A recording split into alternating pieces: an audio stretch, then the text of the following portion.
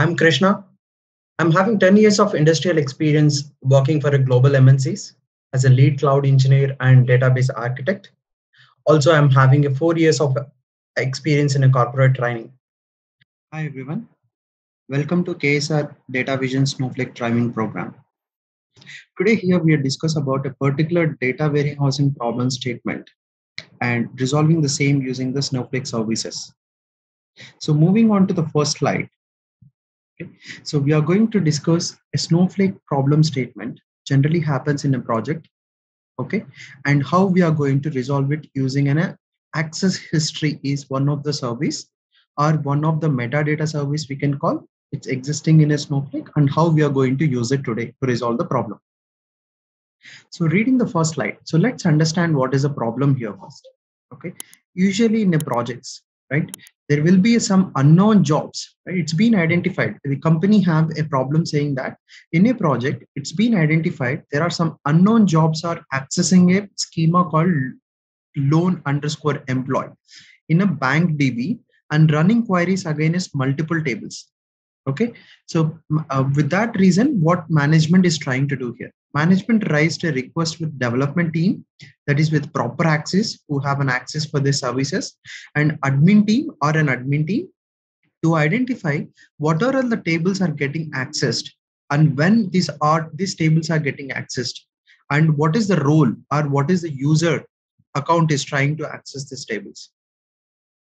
Right, the problem here what management has been identified is the impact of this one is the jobs utilizing warehouses, okay, which are unknown to the current management, okay, and it's growing the credit spends. That means it is increasing the billing cost for them. Okay, they don't know who is using that, but there are some queries executing and there is a lot of warehouse is getting used and billing is increasing there. Okay, so management wants to analyze the purpose of these jobs and take a appropriate action on it. Right, so what their main problem is, there are some unidentified jobs in a current BAU process, and they want to understand what kind of queries are those and who is exactly using that data, whether that particular tables are really important to be there and who are using it. Okay, so now we understand the problem statement. Okay, how can we resolve this one? This kind of issues appears everywhere. When it happens in on-premise also, this kind of issues happens at a lot of the companies or projects. So it usually maintains by a DBA teams. So DBA teams will run some analytical queries in backend and they will understand the what is really is causing. Okay, so to understand these things and all in management side, in a DB side, what they need to do is they have to go into a metadata which they are maintaining.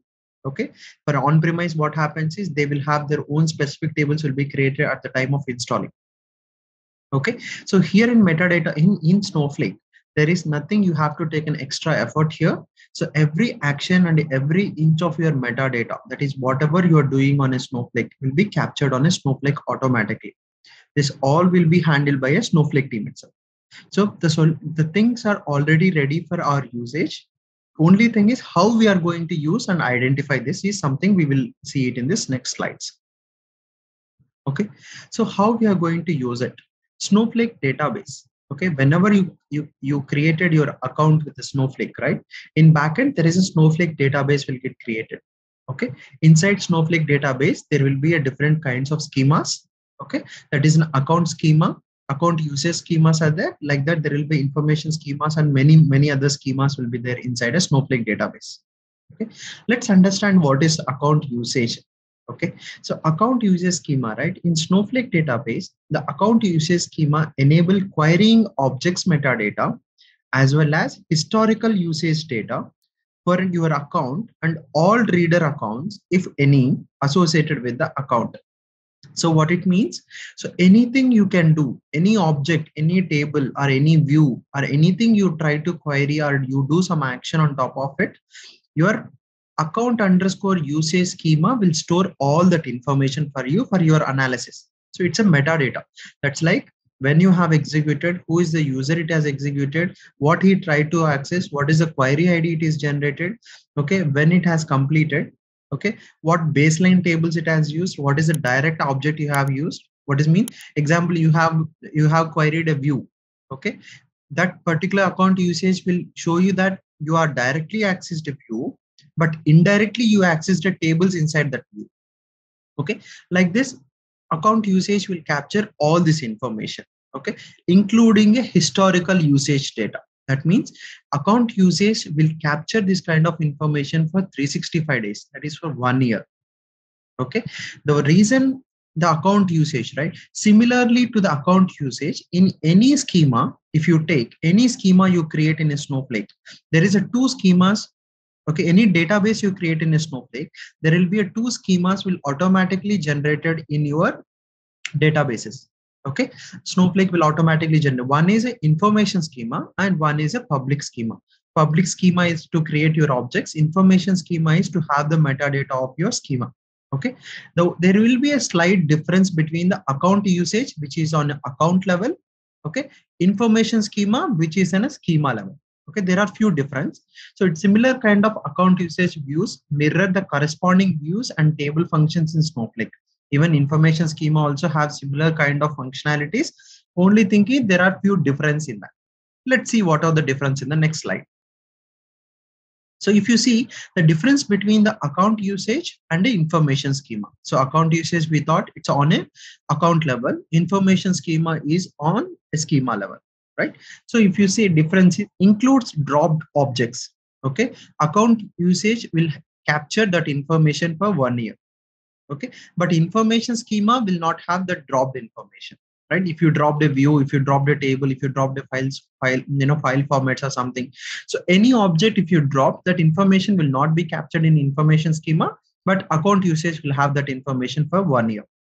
Okay, latency of the data, right? From 45 minutes to 3 hours varies by view, because the account usage is going to be a very huge. So as I said, every action on your account is going to be captured. That means if there are 100 people are working on your account, that each one is running a 10 queries in a day, that means 1,000 lines of information is going to available in account schema. Okay, 1,000 lines of code for a 365 days is going to be huge. Okay, as I just take a 10 queries, and a developer will usually run more than that. So it's a millions and millions of data it's going to store in account usage, right? That's the reason there is a quite some latency will be there. Okay, in information schema, you won't be having that latency because it only belongs to that particular schema. Okay, and also it stores the data only for a 1 week. Okay, majorly 1 week or to 6 months. It's based on the setup you're going to have on your account level. Okay, retention of the historical data, right? So you see account usage is for the 1 year. You can able to have it this for 1 year. Information schema, you can have it from 7 days to 6 months, varies by view or the table function. So it's a varies based on the setup you're going to do it on the information schema. Okay, that's the difference. Now if just to reiterate that what is a problem statement, there are some jobs running in a backend and accessing some tables in a particular schema, that schema called loan underscore employee. Okay, inside a bank database, and your management doesn't know that who is executing that and what are the base tables it is executing and what base tables are not running in that schema from the last 1 year. Okay, and impact is they are using the warehouses and it is increasing the cost, and our billing rates are also increasing now, right? So let's understand, so how can we resolve it, right? So I will switch back into the snowflake UI. So let's go to Snowflake UI. So I will be just running to use my warehouse database and schema. Okay, you could see, yeah, so loan underscore employee, right? So loan underscore employee is saying LONEMPLOYEE. Okay, schema, right? My bad, it just returns this one. Okay, yeah. So my context is changed to relevant information. That's why I'm using a Snowflake training. Bank is the database and loan schema is the table I'm using. So my problem statement is in this database, in this particular schema, okay, there are some jobs are running and utilizing a lot of tables. Okay, so how you could able to understand, as just we discussed in a Snowflake database, okay, account usage is the schema which will have all your object information, history, what action has been happened on top of it, and you want to access history here. Okay, that means from now onwards to history, okay, what are all the actions has been happened on the particular schema. Okay, so you need only for a particular schema. So I just mentioned here, if you see, I mentioned just like a bank is my database, and the loan is loan employees my schema here. Okay, how you are going to run. So before we go and run this statement, right, and before I explain this one, so let's just quickly see what are all the details will be available in this. Okay, I'll just write from.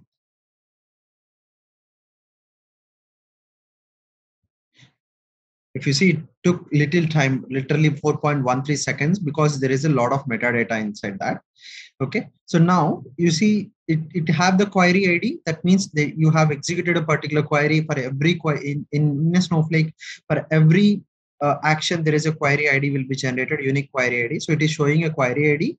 When the query has started, who executed this query? The username is a learning at KSR. Okay, that's the user I am using. And directly you access the objects. So what is the direct object you have utilized here? If you go back, you can see here in a bank database loan schema, you used a employees underscore temp is the table you have used. Okay, so and it is saying in case if you used a view, right, so it will, what it will say, directly you accessed a view, and indirectly inside a view, what are all the tables you have utilized. Okay, and this is object modified. You have modified any objects. That modified object information is also action will be taken care. So in this, you are modified something in a table. So it is saying that you have modified an object. Okay, so all this metadata we are able to see now. To our problem statement, what management is mostly interested on, what are all the tables are the views, what are the objects are getting used by that unknown jobs, right? So how much frequency, I mean what are the tables are getting used in the particular schema, right? So what I'm trying to do here, it is, if you see this direct objects and baseline objects, right, this objects the information is in a JSON format. In the backend, while it is loading into your metadata, everything is turned up into your JSON formats. To parse the JSON format, you have a two flattened operations, that is lateral and a table. Okay, so I'm using a lateral here. Okay, the purpose of this lateral, right, so we can use a lateral flatten function to explode arrays into an individual JSON objects. Okay, so you can try this functionality running for a multiple ways. So you can try with the table flatten, literal flatten with a different readability powers also. Okay, so I'm here as a lateral flatten I am using. Okay, and you see I have given a column called base objects accessed. So that this is the column I'm interested in. Okay, let's run this one. So if I run this statement, it will give me all the tables it's being used, okay, in that schema. So what it is saying, there are 9 rows, okay, in that schema being used. So this is saying employee underscore temp, and this is employee underscore trans. Like that, employee underscore trans, I have used it for multiple times. When and all I executed on the table, so you can just go here. It shows that when the query I have executed. Okay, in case if you want to see what is the exact query has executed, there is another table called as a query history. Either you can query the table, or if you have an individual thing, just like if I want to see only one this particular first one, what is the query it has executed, right? So all you need to do is copy this, go to history. Okay, in this query ID, just you give your query ID and just search it. Okay, so you got a query ID now, so you searched it. So you see this is the first one, shows that your query ID. So one sec, let me quickly share it. Yeah, so you see this is the query ID you have seen. You want to see what query it has executed, just click this one, or in the SQL text also you can see. So I just executed select start from the employees. Okay, and you could see the profile also, how much time it has taken. It's a query plan. Okay, this we will discuss in the further sessions as well. Okay, so now we got all the details. So what is the next action? What we will do is we will share this information with the management team, saying that this particular tables are getting used by all these jobs, or in this particular schema, these are all the tables being queried at this particular time. Identify what is a common time and understand what jobs are running at the same time. right? So if switching back to this one, switching back to slides, what we understand, what is the outcome or what is the results, they got it right out of this one. So they understand highly used tables in schema has been identified, so they could able to do an optimization based on that usage. And also the other benefit of running this analysis, right? If you see in a particular schema, okay, what are all the tables being used is something we got a list. Okay, that means for last 365 days, what are all the tables being used list, we got it. There are some tables missing in that list. What that means is the tables are either redundant, which is not used by any process, and someone is actually created and there is some data inside that which is causing an impact to your storage, right? So now business can take a decision based on the results we fetched. With that proper actions for cost and storage optimization is possible here, right? So both is possible. They could either stop the jobs and not running here, or they can remove the redundant tables, save some cost over here. Okay, I hope this video helped you to understand the usage of the metadata services, right? And providing by Snowflake and same will be used in your project as well, right? The metadata services we are getting from Snowflake, right? So the same you can use it in your project as well whenever you get some kind of similar kind of issue. Okay, and thanks for watching this video. Okay, stay tuned to this page for more information on Snowflake Cloud Data Warehouse. Thank you so much.